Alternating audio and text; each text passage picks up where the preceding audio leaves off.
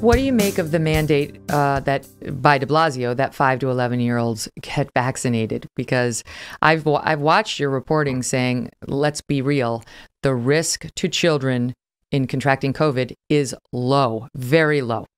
Yes. So the risk of getting a COVID illness is very low.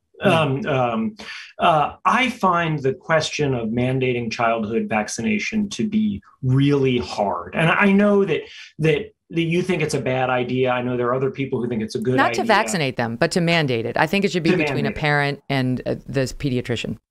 So I just think it's a really hard question. So as you just said, the risks of getting serious COVID for kids is extremely, extremely low. It looks like COVID presents the sort of risk to young kids that the flu does.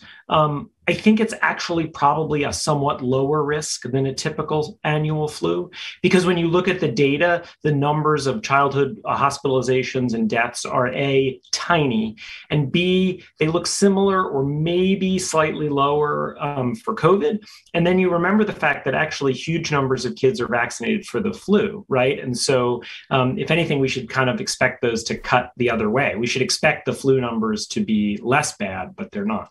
So the first thing I would say is if you have a young kid, I would really encourage you. There are no promises here. There's no 100%. There are no guarantees. Are there kids who get COVID and get really, really sick? There are, but it is extremely, extremely rare. The kind of risk that COVID presents to kids is not the kind of risk that we ordinarily organize our daily lives around. We don't shut schools and reorder our entire lives because of the scale of this risk.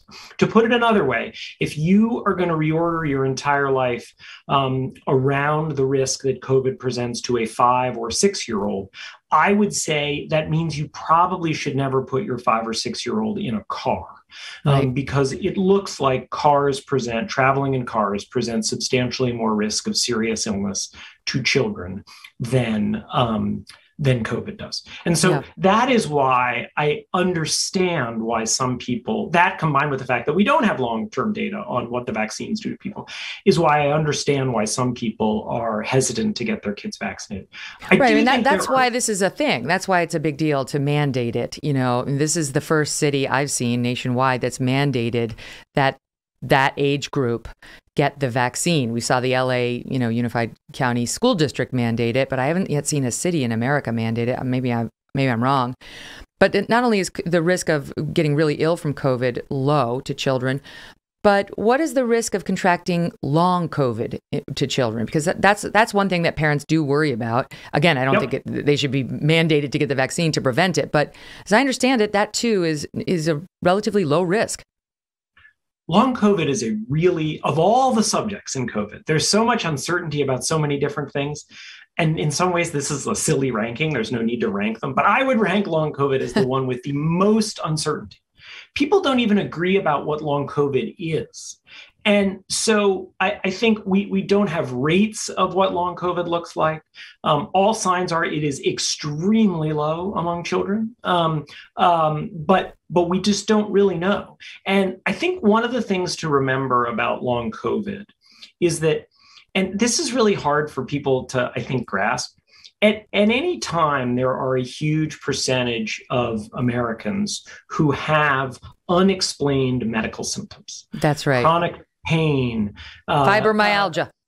Fibromyalgia. I mean, I would encourage all your listeners and viewers to read my friend Ross Douthat's book on his struggle with long-term Lyme disease.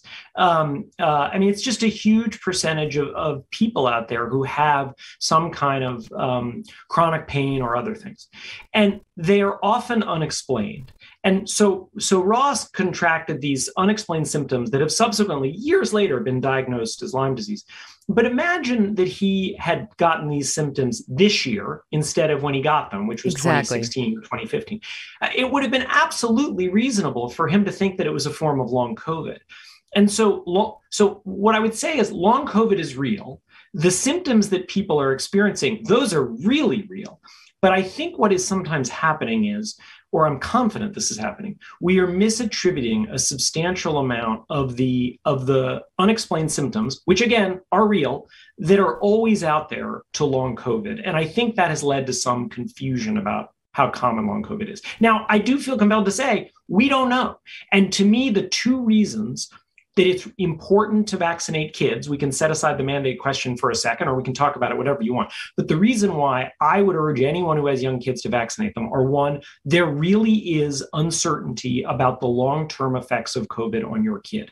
I look at the evidence and I say there is more uncertainty about the long-term effects of COVID on your kid than there is about the long-term effects of vaccine. They're all getting COVID. They're all getting COVID. We're all getting COVID, whether we get vaccinated or not. So to prevent your child from having the long-term effects of COVID is fool's gold. I mean, we're all going to get it. Yeah, I think one of the concerns, and this I would put in the big category of we don't yet know, is it is possible that Omicron evades the immunity from prior infection better than it evades the immunity from vaccines. We don't know, but that's one of the early studies from South Africa suggests might be the case. If that does prove to be the case, that would be a further argument for everyone getting vaccinated. And then the second one is, look, most young kids have grandparents. They have older people around them in their lives. I know, but that's a personal decision. That's a personal, like that's for you to decide whether you want to expose their nana, your mom, to that kind of, risk with the child. That's what irritates me. Is it's like I've talked before about a mother I know who has a medical note from her doctor saying her kid should not get the vaccine. They have a long history of blood clotting problems in their family. And she presented it to the school, and the school said that doesn't qualify. Only if he has a negative reaction to the first shot do we recognize a medical exemption. Now that's insane. That is wrong to deprive a mother who's genuinely concerned, and so is her doctor, about the son's well-being enough that they don't want to give this shot to him. It's like she shouldn't be told, well, you got to protect your nana, like his nana, and I realize you're not advocating that, but that's what aggravates me about the vaccines. I mean, I read in this is from October 12th, this is one of your newsletters, you said the risk of long COVID amongst children also appears to be very low, all of which raises a thorny question. Should young children be vaccinated? I thought this was very honest of you. You wrote, I know some readers will recoil at the mention of that question even, but I think it's a mistake to treat it as unmentionable. There's not the scientific consensus about vaccinating children that there is about adults. And that's why I think, especially with the young ones, we only have a 10% vaccination rate so far. Only 10% have gotten the first shot. Parents don't want to go first on their littles. And even now, I was going to mention it with Carol, but I forgot. Finland apparently just... they're officially not recommending the vaccine for kids 5 to 11 who don't have risk factors, saying infections in children of this age are usually mild and severe disease is extremely rare. And when the burden of disease is small in one's own group, very few adverse effects are accepted. I think they mean the adverse effects from the vaccine, that those outweigh. Yeah. No, look, I thank you for quoting from that newsletter. I would repeat all that. I do think this is a hard question. I look at the evidence and I would say that I think the benefits of vaccinating kids outweigh the downsides. I mean, basically, we kind of don't see any evidence of worrisome side effects in the vaccines. Yeah. And this history has repeated itself, right? There are a whole bunch of people, I've gone back and read the cover. It's fascinating. There are a whole bunch of people who said they would not take the polio vaccine. When it came out. If you go back and look at the day one newspaper coverage, there were a group of people in Montgomery County, Maryland, which is now, of course, a deep blue part of the country politically, but historically is more part of the South, who said, we're not going to take the polio vaccine. We're worried about what it will do. This isn't a guarantee, but historically, the concerns about vaccine side effects have not borne out.